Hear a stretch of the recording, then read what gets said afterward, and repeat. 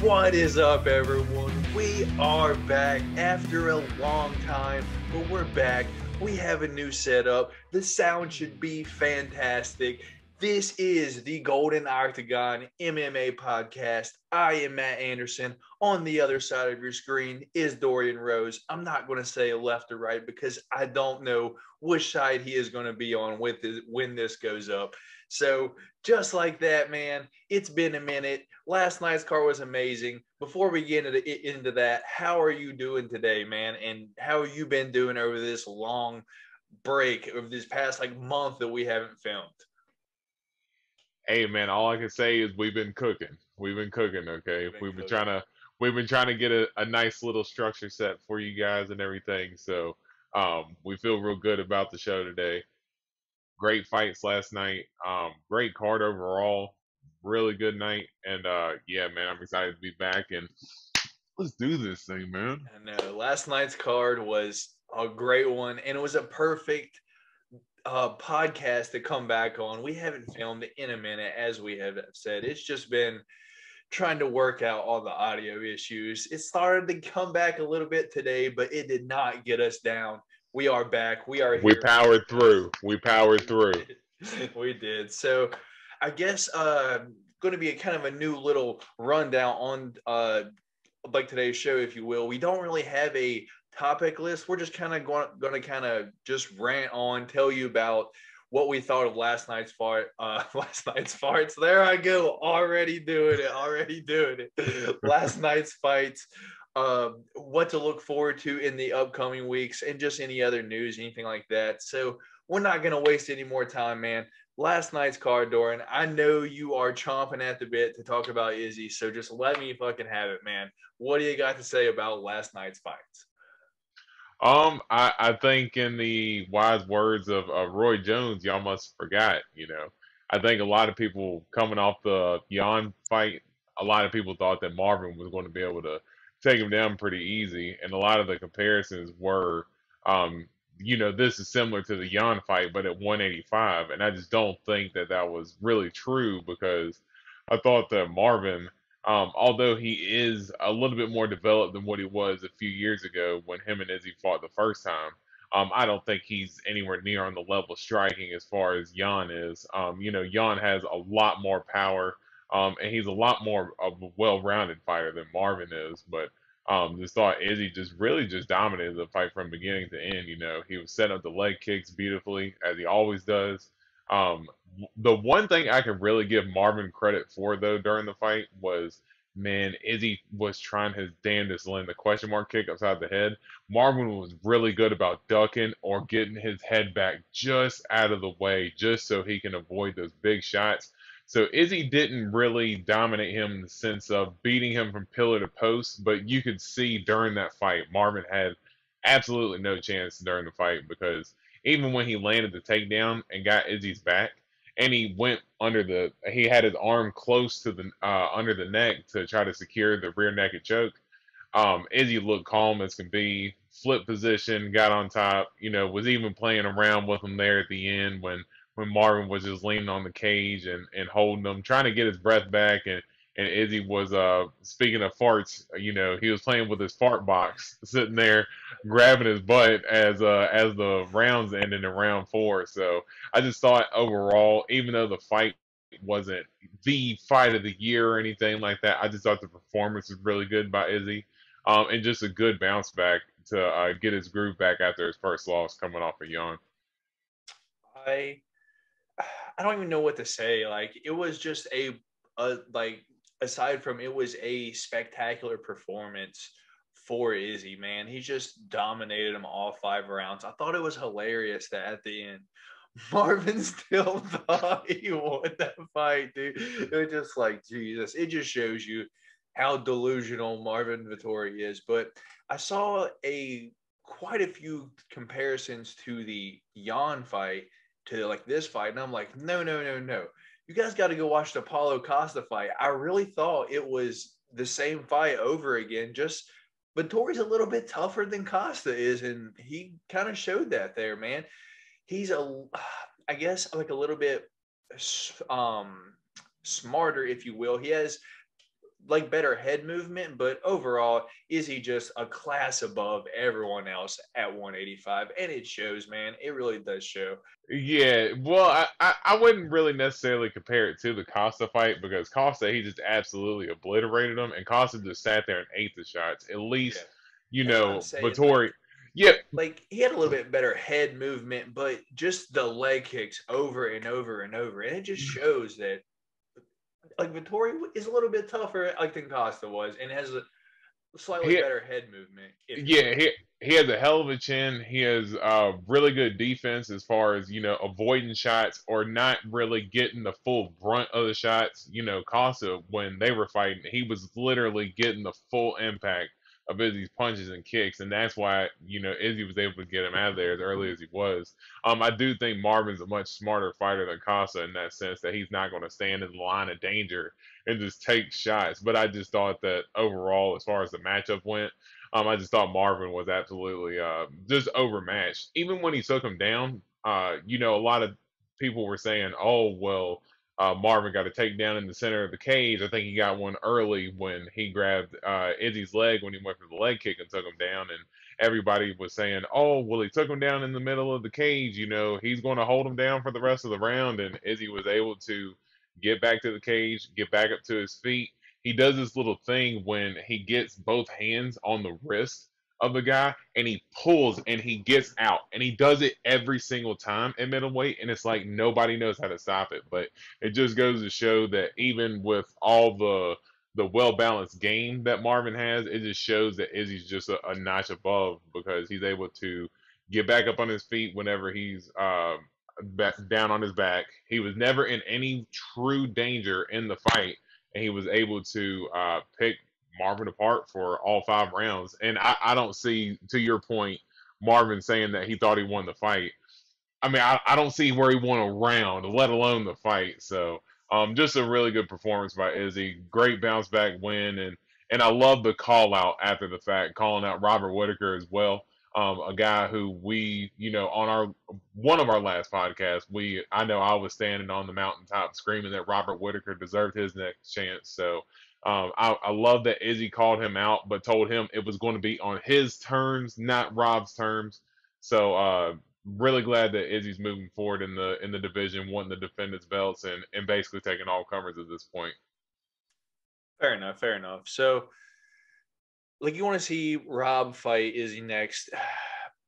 Who do you want to see fight like Vittori next? He's still there up at the top, man. There's a lot of contenders there at the top that just don't really have a place yet. Me personally, I wouldn't mind seeing Costa versus like Vittori there, man. Like let's just run these two into each other and just see what happens there.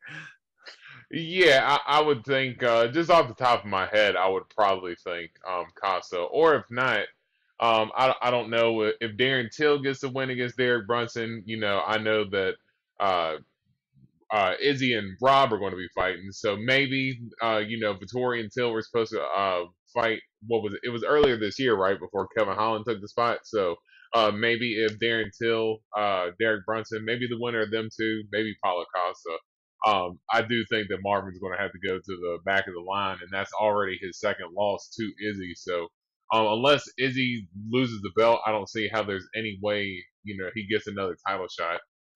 So I just think for him, he just has to go to the back of the line, back to the drawing board, and really, I would like to see the Costa fight. That would really be a good matchup, and I would like to see how that would play out, and really just like to see Costa get back in there. Like, what is he even doing here Hey, man, he's been drinking wine and his special juice, as he calls it. Well, whatever is in that, man, that's just what he's been up to. And asking for more money, complaining, wishing he would have started a YouTube channel at age 13. That's what Dana said. But, lately? So stupid, man. One thing that I just kind of realized, like, about like this fight, and I'm actually kind of glad that we stayed here for just a second because I knew I would kind of wanted to bring it up. You and me are both huge Luke Thomas fans, and he has said this multiple times. If you try to take down Izzy when his back is this is up against like the cage, man. He has lights out defense there, dude. You're not getting him down there.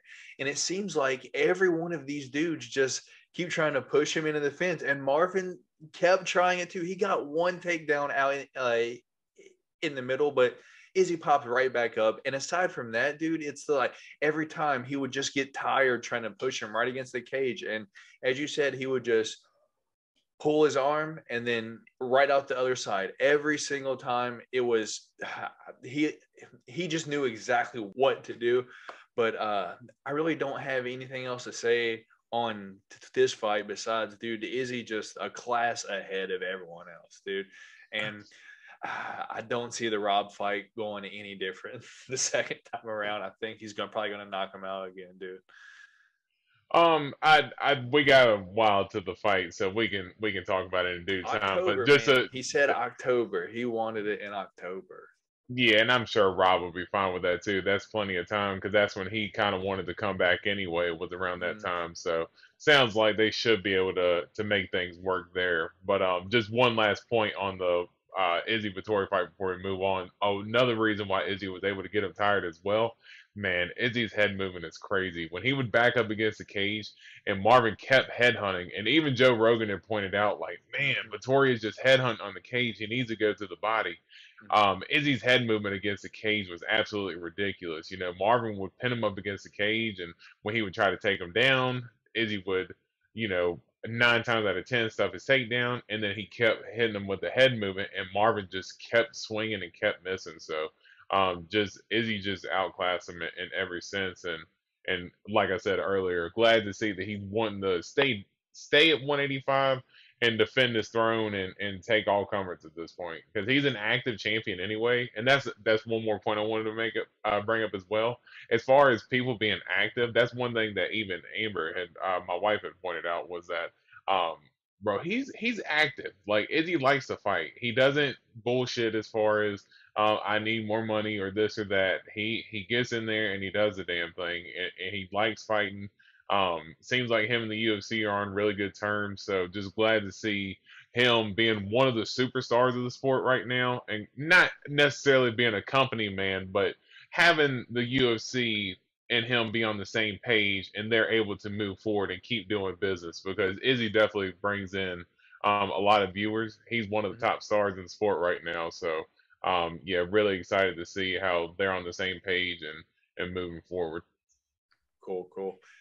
Just crazy. I mean, like like the fight wasn't even that wild all around. It was just the same thing over and over, all 5 rounds, and just outclassed them. So before we spend, I don't know however much time we've been spending on this fight, let's talk about Moreno versus Figgy, man. How do I say this?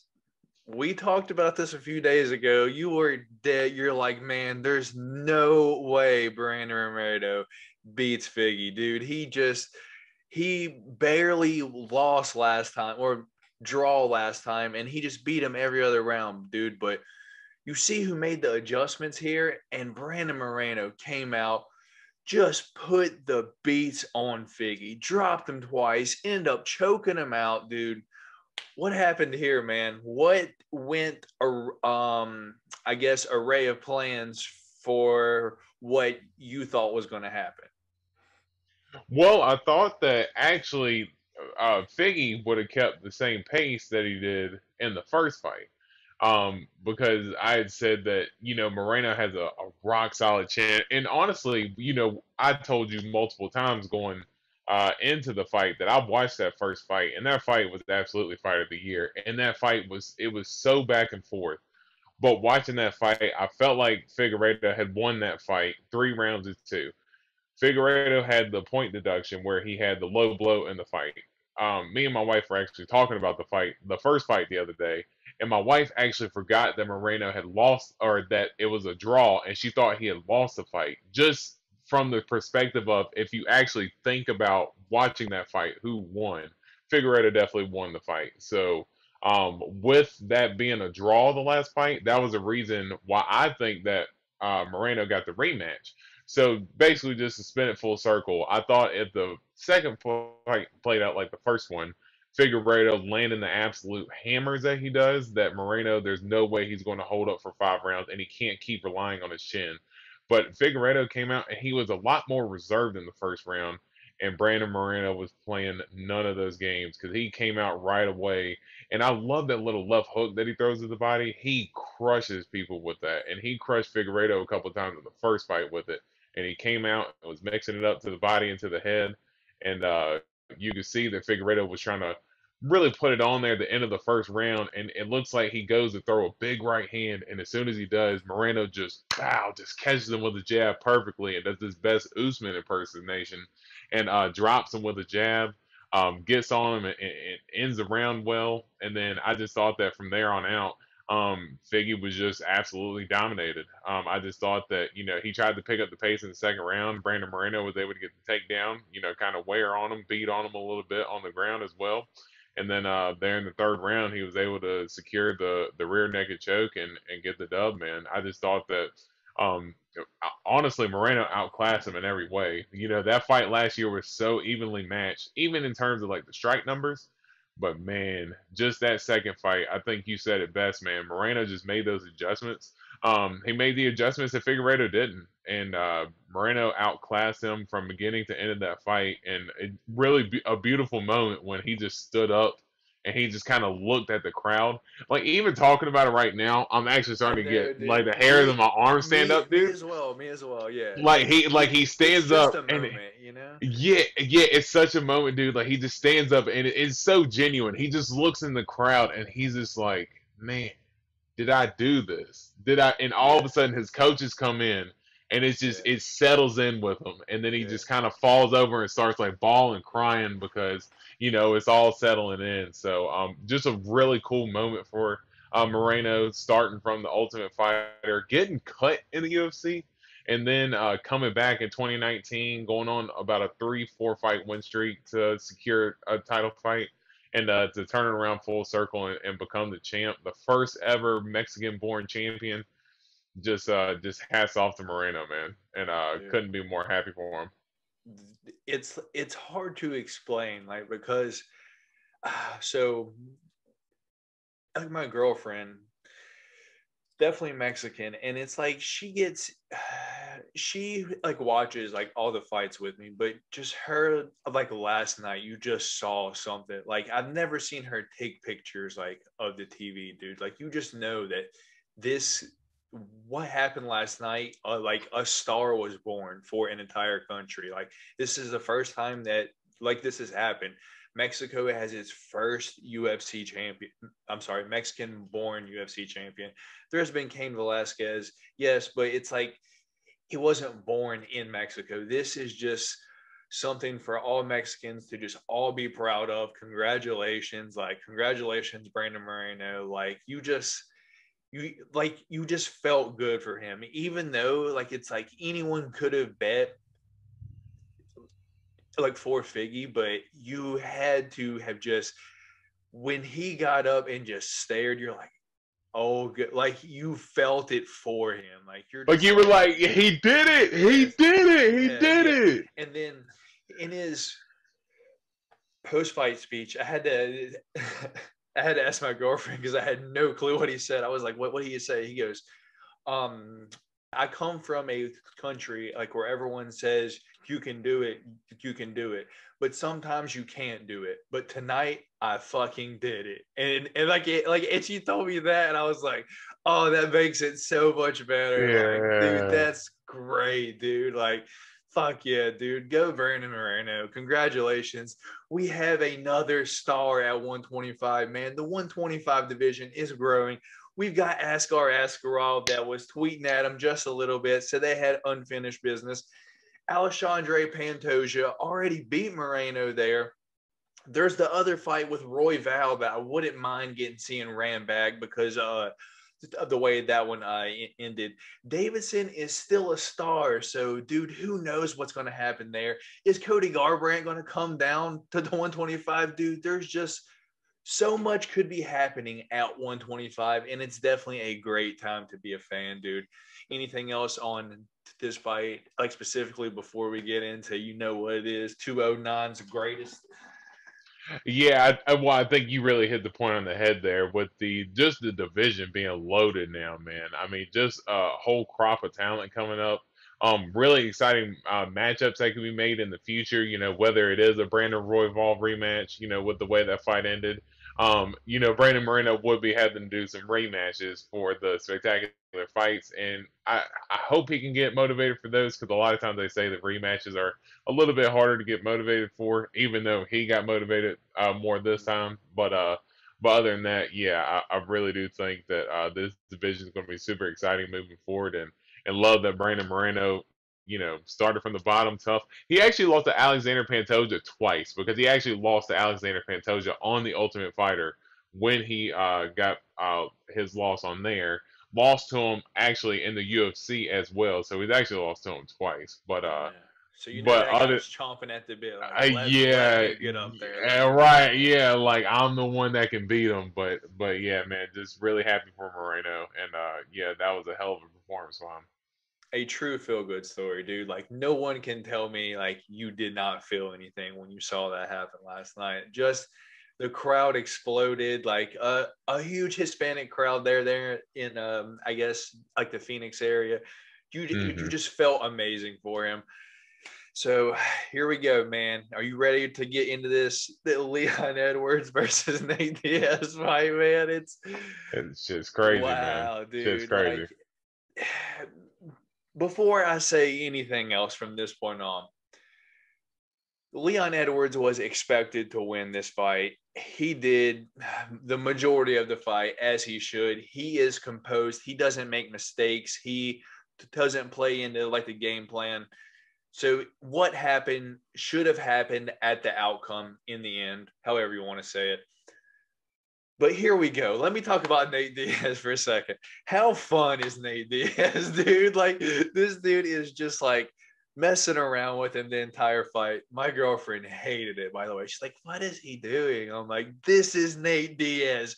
Just watch. Just watch. You never know what's coming." And sure enough, dude, after getting pretty much his ass kicked for 4 rounds, a minute left in the fifth round, dude. He catches Leon with the cleanest 1-2, dude, that I've ever seen Nate land, dude. Like he hit Connor with that same thing, but this was different. Like you saw, like Leon was stumbling for a few seconds there and put his back on the fence to catch himself. Like I don't know if it was that close, but he was on the fence for sure. There was a chance that he could have fell with one or two more shots. It almost kind of looked like Nate didn't believe it. He like ran up to him for a second and was like, I know you're kidding. And he was like, oh shit, this guy's really hurt. And then he started putting it on. It was almost like, Nate, if you just would have jumped on him right there, man, you probably could have finished that fight. And we would have Nate Diaz versus Kamaru Usman in the next title shot before Colby Covington, man. But what happened should have happened at the end. Nate Diaz, a super fun fighter. I feel like because of that sequence at the end, he lost nothing. Everyone is still a huge Nate Diaz fan. And he won himself back over there because I almost feel like if he just would have done that all 5 rounds and didn't accomplish anything, dude, it's like everyone would have been like, come on now, like you just clowned the whole time and didn't do anything. But he caught him at the end. Nate Diaz, the 209 special, clowned him the whole fight, and then a minute left, made it ugly, made it what he was trying to do the entire time. Hit Leon, almost got him out of there, but in the end, Leon Edwards by decision, dude. What do you got to say about this one? Sorry, I just kind of spouted off for you at a few minutes. No, I mean I did the first two topics, so it's not like you know, I wasn't hogging the mic there for a minute either. But no, I just thought you know, overall outside of the fifth round, of course, just it I just thought it was a typical Leon Edwards performance. And you know, I've always shown him the respect that I think he deserves in terms of he's just a really good fighter. That's what he is. He's a really good fighter. He's really well rounded. Nate Diaz Um, said it best. He's a really yeah, good fighter. yeah, he's a really good fighter. He's very well rounded. He doesn't do anything in terms of taking a lot of risk. He's going to I'm not going to say do the bare minimum, to get the win, but he's not going to put himself in the ultimate danger as well to get the win. If he can stand outside and pick you apart, or how he was doing with Nate Diaz is chopping his leg up. If he can do that for all 5 rounds, he's very content with doing that, landing some good elbows in the clinch. Man, just Nate Diaz, just a hell of a chin on him, dude. Because man, Leon was actually he looked a little fired up. He was landing some really big shots on Nate, and he was landing some good elbows. Man, when he was getting out of the break on the clinch and was throwing the elbows over the top, man, he was throwing those elbows with ruthless intent and was trying to take Nate's head off. And just Nate, just as typical fashion, he just eats the shots and keeps moving forward. And I thought, Nate had some moments in there where it wasn't a complete blowout. Like he was losing the rounds, but he would have some moments in between each round of the first 4 rounds.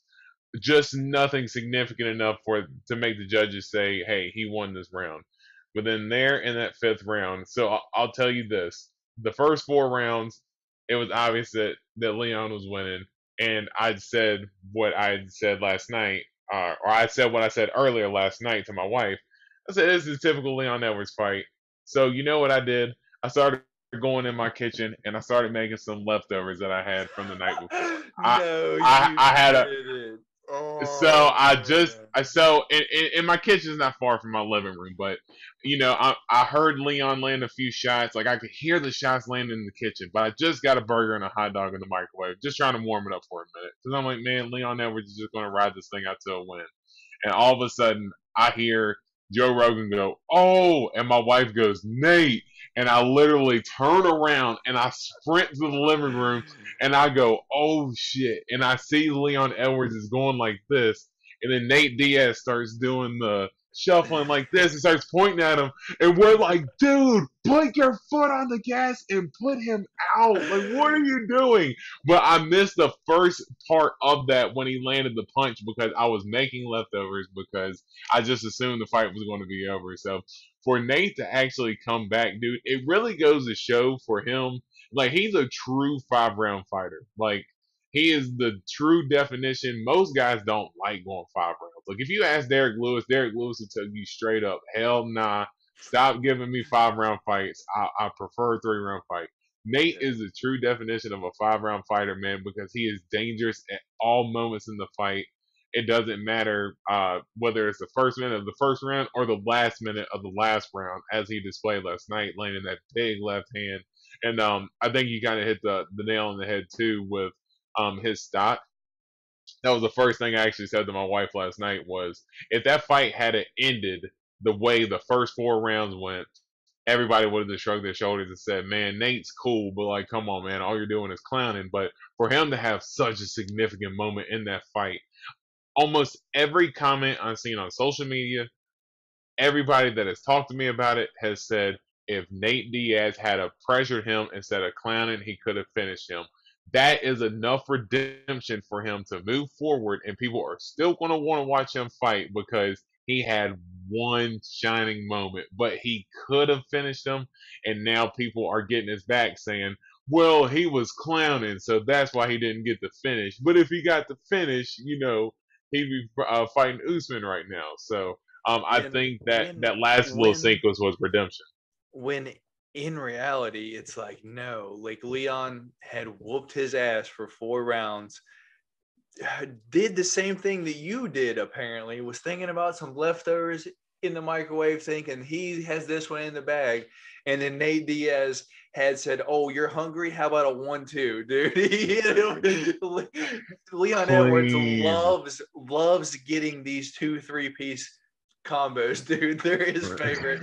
I wouldn't mind maybe seeing Leon versus Jorge because Colby's getting that next title shot. And to be honest, I don't want to see Leon fight Usman after that performance. Like bro, you didn't do anything. Like you won, yeah, but you literally didn't put your foot on the gas at all. You have zero, I don't want to say zero finishing instinct, but at the same time, it's like, man, He's the you won Kalen that title. Chukagian at welterweight. The decision king. That's exactly what it is. There, and so it's just like he's a good fighter, but man, you got to do more than that to win over the fans to get this title shot. Because Colby, dude, whether you like him or not, he is entertaining. That was Kamaru's closest fight. Although I do see Usman licking his chops like, oh, that's a way easier fight than the Colby fight. It could happen, dude. I could see Usman wanting to fight Leon over Colby and some shit happening there, but I really hope that they make the Colby versus Usman fight next. Anything? Who do you want to see each one of these guys fight or not fight? I mean, for Nate, I mean, you can pretty much pin him up against anybody. I still question why he wanted to fight Leon Edwards. I mean, I know he was saying that, he respected that he was on a long win streak and that, basically they thought that Leon Edwards was the easiest fight in the top 4 or 5 in the welterweight division to be able to leap him to get the title shot had he have won. I mean, I would probably say either him or Gilbert Burns. I would say that I think Nate beat. I would say Gilbert's an easier fight than Colby or Usman would be. But I mean, Nate, you can pretty much pin him up against anybody. I wouldn't mind seeing the Masvidal rematch or McGregor rematch, either one of those. Leon Edwards, actually, man, if I had to say, probably the winner between Gilbert Burns and Stephen Thompson, because I don't know if necessarily each one is going to deserve a title shot after, I don't think Gilbert Burns is going to get a title shot if he wins. Stephen Thompson, with him being a little bit older, they might try to hold him back. You never know how it's going to go. So I can see Leon fighting possibly the winner between them two, because I agree. Don't think Leon really did enough to really wow the people to say, hey, I need to see him versus Usman next. I don't know if I would say that Leon's an easier fight than Colby, and it's just from the sense of where Leon's really not going to put himself in any danger, and he has really good takedown defense. He's going to make Usman try to pressure him a little bit more, and Leon can set up traps in terms of striking. So I just think they provide a different challenge for him. But yeah, I don't think Leon's going to get a title shot after that. No way.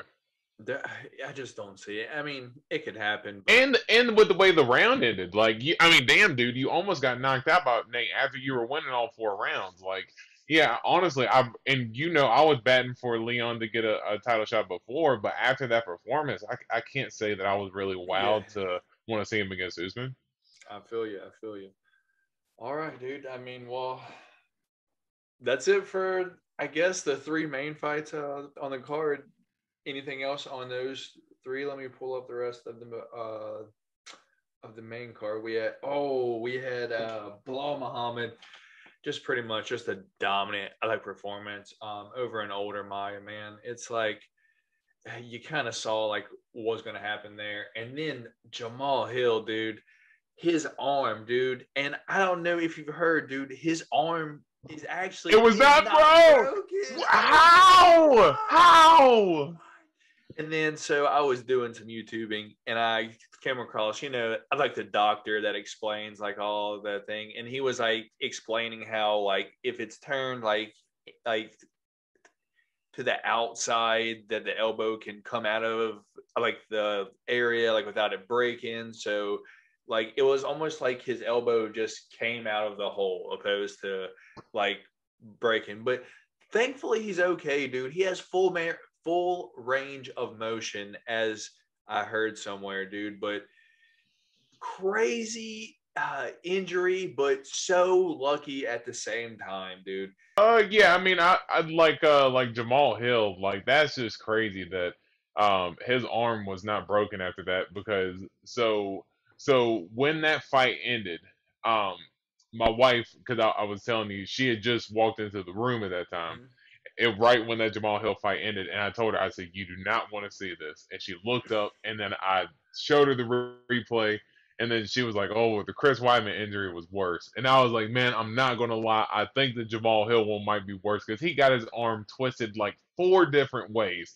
It went out and in, and then he twisted it around and spun it up a little bit more. And then when Paul Craig had him in the triangle, and he was just slamming him, Jamal Hill's arm was literally just flopping like a damn noodle, just sitting there just flopping. I'm like, what the hell is this? Why is this ref not stopping the fight?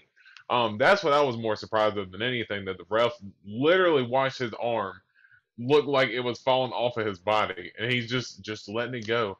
And the other point of that fight is, I really wonder how mad gamblers were that he ended up getting the fight by a TKO win instead of a submission win, considering a submission was the one that caused the TKO. So I really would like to get a gambler's perspective on how that played out for them over the weekend. But that was a wild ass sequence, dude. Definitely. And because you kind of no sold my little segue there, do you know, dude, he is so lucky that that is not broken. And you know who else is lucky on the card? Lauren Murphy, dude. Lauren Murphy gets the dub here, dude. Moving down to the prelims on the card. She gets it done. Brad Riddell gets it done. And Movsar Evloev, as well as Eric Anders. So those are our 4 prelims there. Where do you want to start here, man? Man, I got to start with what I've already told you. Fight of the year. Drew Dober and Brad Riddell. I mean, holy smokes, dude. I mean, when I seen that card on the fight, or yeah, when I seen that fight on the card, here I go calling it a fight, a card like you are now. But when I seen this Have it, fight was dude. slated on this card, man, I was absolutely excited. I told you earlier in the week, as soon as I seen it, I was surprised that Brad Riddell was an underdog. Just because I thought that Drew Dober likes to strike a lot, and I thought who was the more potent striker, that Brad Riddell was. But man, they both came out and was just throwing haymakers from the beginning. Brad Riddell getting dropped by that big left-handed Dober early in round 1, but Dober wasn't able to get the finish in that sequence. Brad Riddell got back up and actually won that last little sequence of the first round. And at the end of the first round, they both had the same number of strikes against one another. So the second round starts going similar to the same. Drew Dober starts the round hot, and then he's landing a couple big left hands himself, landing some good kicks, going for some takedowns. And Brad Riddell, I thought he had won the last sequence of that round as well, but they ended the second round with the same number of strikes too, 22. It is crazy. So if you're judging this fight, I mean, all props to you guys, because holy smokes, that fight was so hard to judge watching the fight live. But that third round, it was a little bit easier to score because I thought Brad Riddell was really putting the pressure on him, landing big shots against Dober. I thought Dober actually tried to take the first half of that round off, was trying to catch his win, and then put the pressure on the second half, because at the second half of the third round, he really started turning it up against Riddell, was throwing big shots, but he got a little reckless there at the end, and Brad Riddell hit him with a beautiful right, left, and when he came with the left over top, he hurt Dober bad. And I think similar to Nate Diaz, I don't think Riddell realized he had him hurt in the moment, and you could see Dober's body language just change completely, and he just steps back. But just great, just instincts from both fighters to be hurt significantly in the fight, and just to have the survival instincts to stay in there, and for both of them to weather the storm like that, dude. That was such an evenly matched fight. And like I said, to this point this year, I haven't seen a fight better. I mean, those two dudes, they're both built like brick shit houses. Like they're both just thick, big ass dudes with power. And yeah, that was definitely fight of the year in my book so far. I mean, there could be a fight that supersedes it, but as of right now, there hasn't been a fight better in 2021 than Brad Riddell versus Drew Dober. Debatable. I would have to go back and just look. I do know last week Miguel Baeza versus Santiago Ponzinibbio, dude, that was a hell of a fight too. I'm telling you, that was a hell of a fight. That was a very good fight. As I watched it too, that fight did not have anywhere near, and that fight had a lot of action. That fight did not have the action that Brad What was it? Riddell and They were both good fights. I don't know, but dude, the toughness on Drew Dober, dude. Like, I'd have to say I did have a bet Drew Dober finishing Brad Riddell. So when he came out and dropped him, dude, I was like, oh shit, here we go. But the toughness on Riddell, the toughness on Dober, dude. And Joe Rogan kept saying it. Drew Dober has a head like a fire hydrant, dude. That thing could put out a house fire. He said that, and I died laughing. I was like, "Oh, it's so hilarious, dude." But But it's true, man. both tough They and both do. immense. Yeah, yeah, yeah. So I guess so we'll move right along to the next fight. Eric Anders just really just I don't know if he won all the rounds decisively, but not a whole lot done. I think he had already kind of knew that he like won the last fight that they just happened not too long ago. So I'm surprised that Eric Anders by decision was at like a like plus 200 like or something like that. I was like, oh, I'm definitely taking that, you know. So that was easy enough. Probably not plus 200, probably like plus like 160 like or something like that. But still plus odds. I'm like, I'm definitely taking that. So I cashed out on I like that one right there. But anything on that fight like specifically, man? Yeah, just a weird performance by Eric Anders. He's been doing this thing here lately where he crashes people into the fence and he tries to shoot for he tried to lock his hands behind their back and he'll just hang on the fence. And it's just really weird. One of the things that I heard the commentator say was that I guess one of the things he's been trying to work on is his distance management. You know, I guess he can't really decide to get into range and whether, you know, as soon as he gets too close, you know, he tries to crash when he throws the left hand and then he just ends up in a grappling sequence. Just seems like he almost as if he's like gone back to the drawing board or something like that. You know, I felt like early on in his fights he was a lot more aggressive. Now I just feel like he tries to be a little bit more measured, but it doesn't look as it doesn't look like the old Eric Anders. But other than that, you know, wait for him to get back in the winning column. So um, solid performance by Eric Anders. Darren Suter didn't really have anything for him in terms of the wrestling or anything like that. So Eric Anders adding more wrinkles to his game. So good win for him. Definitely not the best fight for sure. So Yep. I kind of already talked about like a little bit.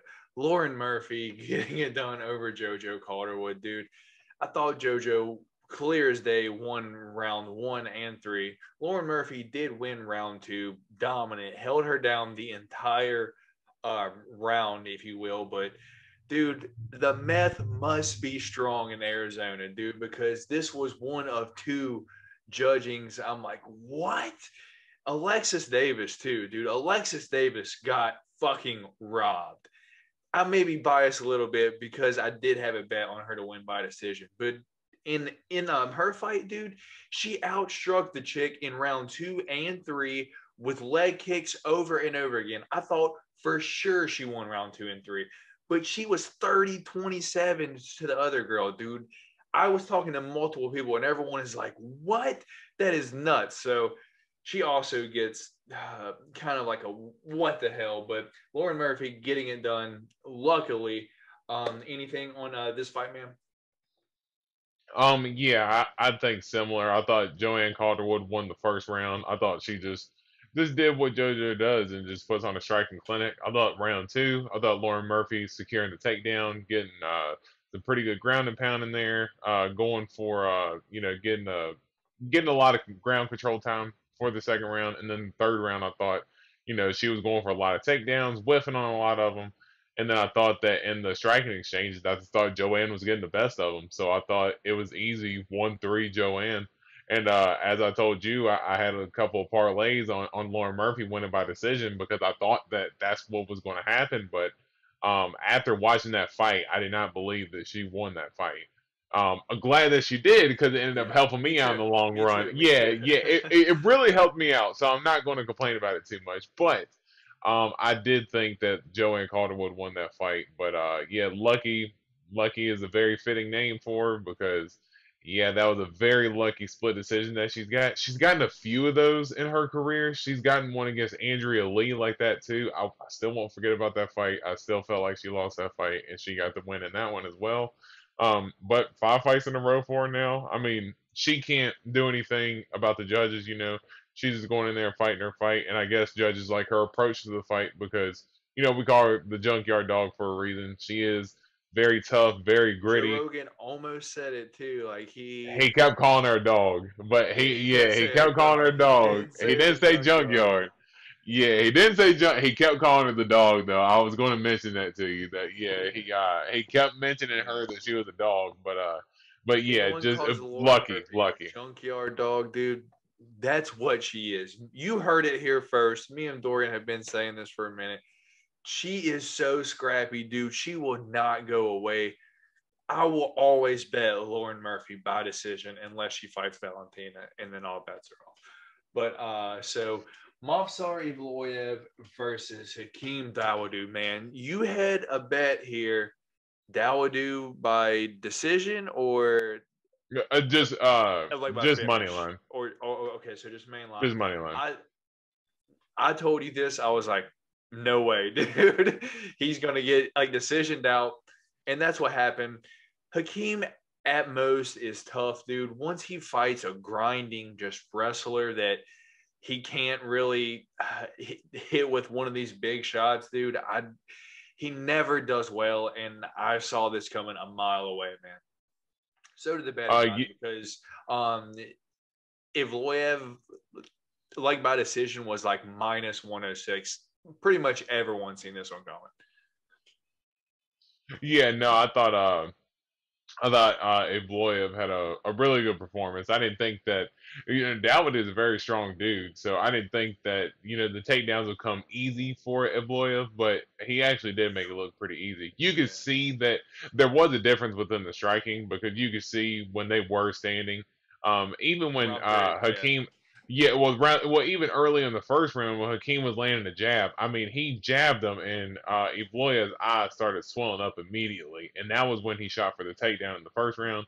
Second round, he ended up getting the takedown early and just went for a lot of control. But yeah, there in the third round, Hakeem Dawodu almost had a Nate Diaz moment there for a minute when he ended up hitting Evloev late in the round with a big shot, and yeah, he was making my bet look pretty good right there for a second, but yeah, I thought he might have came back and actually pulled the comeback win. He pulled a Nate Diaz before Nate Diaz, but yeah, Lloyd was able to secure the takedown there late so he could recover and end up getting the win. So Lloyd definitely a scary contender coming up at 145. All right, cool. All we have left here is the early prelims. I already kind of mentioned Alexis Davis got robbed over what's her name? Panny Kianzad, something like that. I really thought Alexis Davis won round 2 and 3. Oh, Terrence McKinney, dude. The story on this dude, for those of you who don't know, please go look up the story on this dude. He had just a wild story. I don't want to get too much into it here. Getting it done 7 seconds over Matt the Steamroller Frivola, dude. I'm a Matt Frivola fan. I'm pretty sure you're a Matt Frivola fan, dude. The dude is just a ball of energy, ready to go 100% of the time, but he didn't even have a chance to get it started, dude. Terrence McKinney came out, hit him with the cleanest 1-2 out in 6-7 seconds, whatever it is. Dunzo, man. Anything here or not really much to say, dude? Yeah, not really much outside of man. I know Jorge Masvidal was in there counting his blessings that he got it in 7 seconds and not 6 or less. So, if it wasn't for the glove touch, they probably would have gotten in under the 6 second mark. But yeah, that was a hell of a way to debut as well like that for Terrence McKinney. Yeah, that was a great debut right there to be able to put him out in 7 seconds. It sucks that he hurt his knee afterwards. I Yeah, hope it's not. yeah, That's the only thing. I hope the injury's not too serious. Maybe he can get a quick turnaround if it's not. But hopefully, before his next fight, hopefully that knee ain't too serious of an issue. yeah. Hopefully not. I hate seeing dudes hurt themselves celebrating, dude. Like you saw Johnny Walker do it. The bad part was like he did. Like Well, when he Johnny went all Walker. wild, it was Well, just right, yeah, like Johnny Walker was doing like a dumb worm, and he has his arms flopped up in the air like that. Like Terrence McKinney literally just barely pushed himself up on the cage, and then he just kind of just slightly jumped off, yeah, and then he just landed on his knee weird. I mean, Michael Chandler does a complete backflip and lands perfectly, and nothing happens. But Terrence McKinney barely jumps off the ground, and he blows his knee out celebrating. So I mean, sometimes that's the breaks, but hopefully, it's not too serious for him. yeah. This next fight, man. This next one broke my heart. But I'm just gonna say at the beginning, what is this dude's name? Was it Steven Peterson, something like that? Fuck that guy. Fuck that guy and fuck that guy. Because I'm allowed to say that as a fan. Fuck that guy. How do you miss weight by 3 pounds?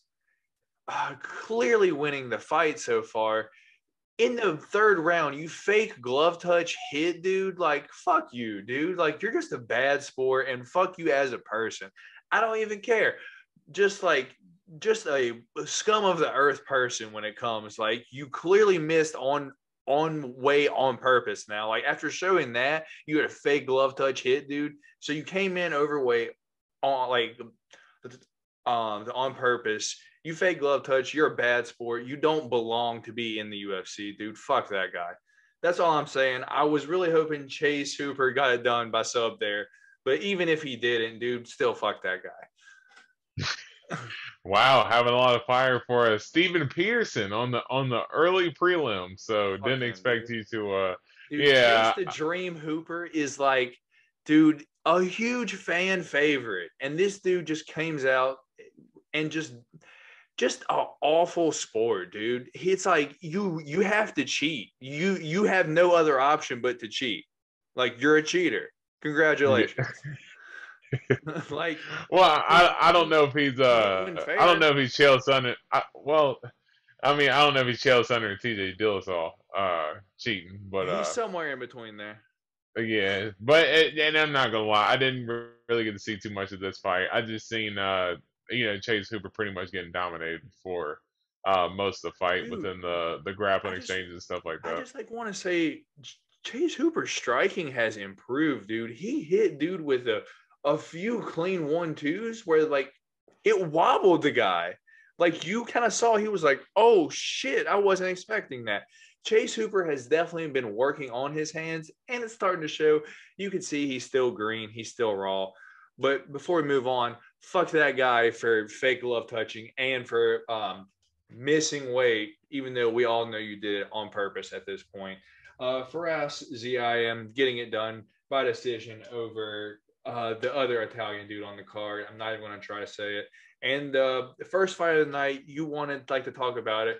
Carlos Felipe versus Jake Collier. Jake Collier used to fight at 185 in the UFC. Boy, my guy has gained about the 80 pounds, dude. He fights at heavyweights now. Let me know what you thought about this fight, and why'd you want to talk about this one, man? Just because, man, one of the guys that I've been keeping my eye on here lately, as far as up and comers as the heavyweight division, is Carlos Felipe. Man, that dude, I heard John Anik say it in the commentary during the fight, was that he looks up to Nick and Nate Diaz, and he was really inspired to fight on a same card as the Diaz brother. And man, he does have a lot of the similar instincts as the Diaz brothers. Really scrappy. The dude just goes for it. Love when, as soon as he lands a punch, he'll look at the other guy and he'll wave him on immediately, like, come on, let's bang, let's bang. So every one of his fights that I've seen so far in the UFC, now he hasn't really gotten any finishes. A lot of his fights have gone to split decision, but he's standing in there, he's taking his opponent's very best shot, and he's delivering them. Man, he might not have the best finishing instincts, but I tell you what, the dude can throw hands. He's entertaining because he does a little taunting with his work as well. And the dude has cardio for days. To be a heavyweight, that dude can just keep throwing and keep moving forward, and it doesn't matter. So yeah, Carlos Felipe, yeah, he's starting to become one of my favorite fighters in the heavyweight division as far as who to watch out for coming up here soon. Yeah, I think he's going to be one of these guys we're going to be hearing about cracking the top 15 here before long, and maybe even higher up. Fair enough. You heard it here first from my man, D Rose, Carlos Felipe, one to watch out for. So I guess that's pretty much it for this card, man. I'm glad I bought this one, man. It was a great night of fights. Dude, it was well worth my money. Entertaining. It lasted late, but I was ready for it. 3 5-round fights possible, dude. Crazy night of fights, man. So before we really get into next week's card, is there any news that you want to talk about? I know of one thing, but anything else aside from that one thing? I mean, nothing really too significant. I just know that like the McGregor fight and stuff coming up within the next little bit. I liked a little bit of the promotion going into the Mhm. fight. You know, they were playing the cold, or not the cold open, but they were playing the previews for that fight and stuff like that. But in terms of the one topic, not really anything too substantial. All right, fair enough. So let's get into it. Clarissa Shields, dude. Clarissa Shields. I don't want to mistake it. Don't have her correct you. She is well worth my respect, 100%, dude. Let's get into it for just a second, though. In her fight, you saw she definitely has one glaring hole, but we all knew it was going to be there. She has been training at Jackson Wink, and for not too long, 6, 7 months at this point, made her pro debut, get, getting it done over. Oh, I forgot her name because she was retired and came out of retirement for this fight, and then probably going to go back into retirement now. Awful record. What is she, like 3-7, 3-10, something like that?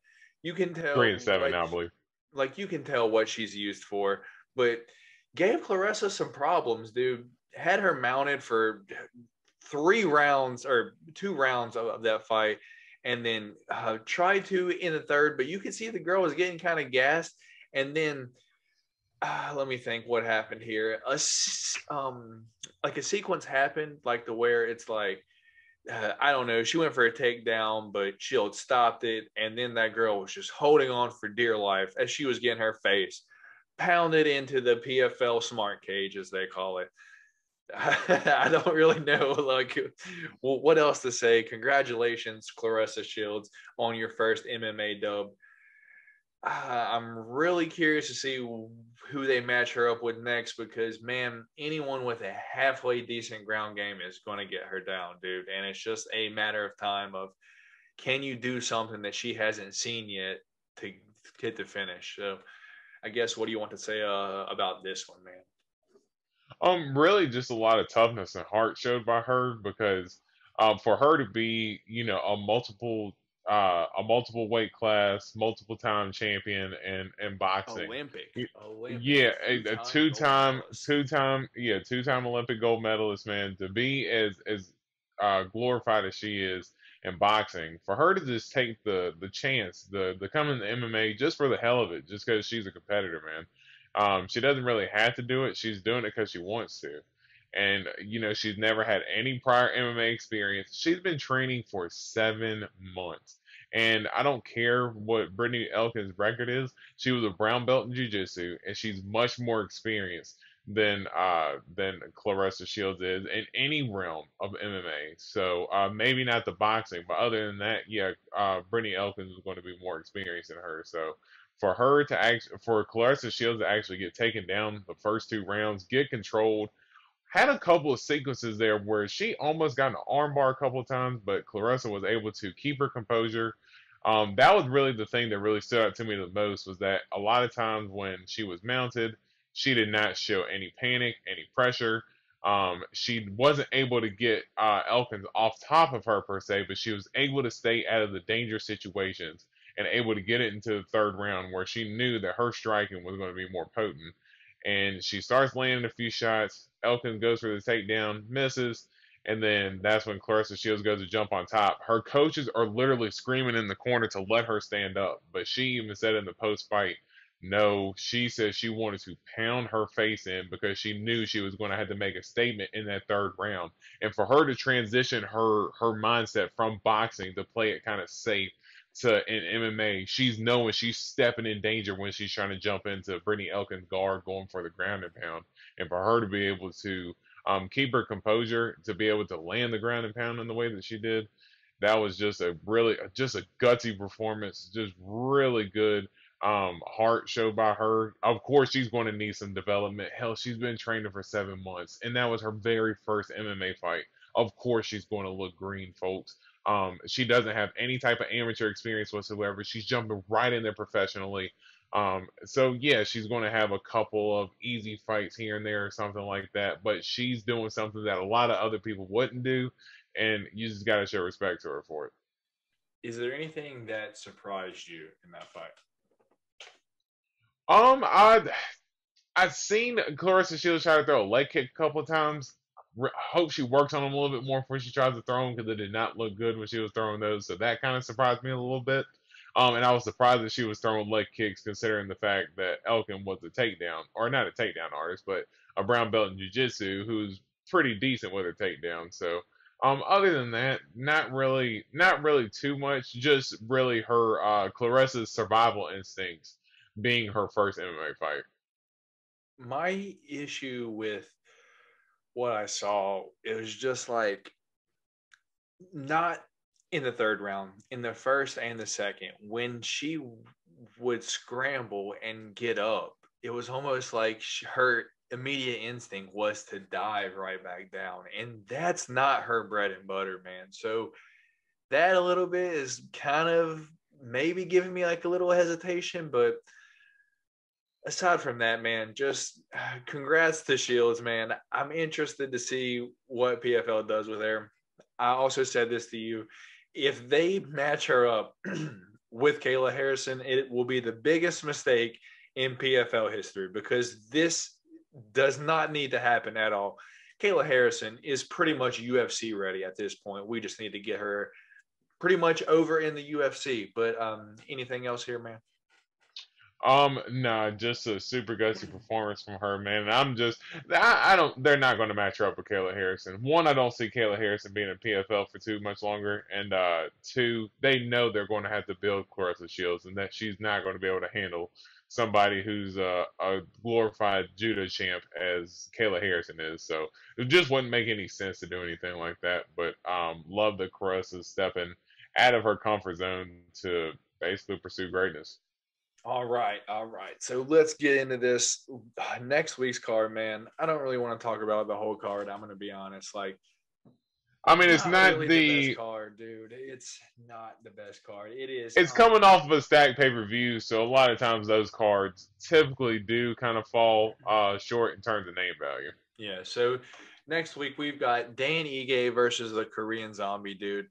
The Korean Zombie coming back over, man. His huge loss to Ortega, man. He just got beat all the rounds by Ortega. And then Dan Ige, who did Dan Ige fight last? Let me think. I don't know. Who did he fight? Oh gosh, I can't remember the guy he fought now. It was a guy who was a late replacement. Yeah, something like Yeah, that. but he had the one punch knockout. It was a late replacement guy. Yeah. Anyway, so that card we've got TKZ, the Korean Zombie versus Dan Ige. We've got the Boa Constrictor. Gavin Tucker. Okay, yeah. Gavin Tucker is who it was. We've got the Boa Constrictor, Alexei Olenek versus Sergey Spivak. Tim, the Dirty Bird Means, going up against Danny Roberts. Marlon Cheeto Vera going up against Dorian's favorite, Davy Grant. We've got, I guess, a guy named Wellington Turman. I don't know who this guy is, going up against Bruno Silva. Seen that name before. And we got Matt Brown versus Diego Lima. And that is like the main card. Prelims, we've got Verona Gingiroba. You may know her from a previous fight. I don't know. Going up against Kanako. I'm not even going to try that one. Julian Rosa, Josh Parisian, Rodriguez Martinez. Yeah. Not too much on here, man. I'm going to be honest. Gingiroba, definitely someone to watch out for. She just stands out. I don't know what it is about her. You'll know her when you see her. You're like, no, I know. Before you've seen her I know. before. She's got an eye for the fight game. She definitely got an eye for the fight game. She definitely does, dude. So TKZ, Dan Ige, Alexei Olenek, and then Davy Grant, Marlon Vera. I like all of these, man. They're going to be fun fights. Is there one for sure that you're like, I have to watch that one? Of course, like you said, Davy Grant. That dude brings a fire every time he fights. But man, a guy that we kind of talk about by ourselves all the time is the Dirty Bird, Tim Means, man. I'm always down for a good Tim Means scrap, man. He will, and especially against Danny Roberts too. Danny Roberts is a guy who's not going to back down. It's going to be, a kickboxing match in an MMA arena. So yeah, that's going to be a hell of a fight. I'm always down for a good Tim Means scrap for sure. I'm a little hesitant at the Diego Lima versus Matt Brown fight. Like, Matt Brown's just getting a little old, man, and it's like this twilight period for this Cowboys, these Jacques, like Diego Sanchez. Like, it's just getting to that point where it's like, oh man, what's going to happen? Luckily, Maya didn't get slept last night, but it wouldn't have surprised me, like, to be honest, because it's just that time, man. It's just, we're just starting to get this turnovers. But anything else on that card, man, or do you want to talk about something else before we get out of here? Really just the main event. Just really excited for that fight. I know Dan Egate's kind of called for this fight for a little bit now with Korean Zombie, and man, he has absolutely put himself in a position to where he's going to be, right there for a title shot, along with, possibly like a Yair Rodriguez and guys like that. This is a win, like if he can get a win against Korean Zombie, it'll really put himself back into uh the title shot contention. But I also think that Korean Zombie, he's gonna be hungry coming off that Ortega loss, because that was outside of, I think I had Korean Zombie winning one round in that fight, but man, it was pretty much one way traffic. So I'm excited to see the fight that he's gonna bring back, man. Both always bring a good fight, so that main event should definitely deliver. It should not be a boring fight whatsoever. Fair enough. Fair enough. I agree with you. TKZ, man, he's got to show that he has to show someone that he is still here, because, man, that last performance was just like, oh, you're a few steps behind where you need to be, man. Like, I could not see him ever beating that Brian Ortega or Max Holloway. Not that caliber, man. It's just not going to happen. So hopefully TKZ can make some improvements, and Dan Ige will definitely show where he's at in this game. So before we get out of here, I just want to make a few statements. This is a new setup, so this whole time I've been trying to figure out where to look. So I'll look down at Dorian, which is down here. So if you see me looking down, it was me looking at him while he's talking, but I should be looking up here. So I'll try to do better from now on to look at the camera when I'm talking and such. So just a new setup. So just bear with us. We're still trying to get a hold of this. Hopefully it's a lot better though, at the very least. Anything that you want to say before we get out of here, man? Yeah, kind of excited to get back into the groove of this and start doing it a little bit more and being a little bit more consistent with it, and hopefully with the new setup and everything, hopefully we can nullify these audio issues. Yeah, hopefully we can nullify these damn audio issues whenever we try to pair up with one another too, and hopefully hopefully we can stay consistent moving forward. Yeah, definitely. So if you're here rocking with us still, we appreciate it. I appreciate it. I know he does Hold it down as well. So once again, thanks. I didn't say it at the beginning, but if you're new here, you know what to do. Please subscribe.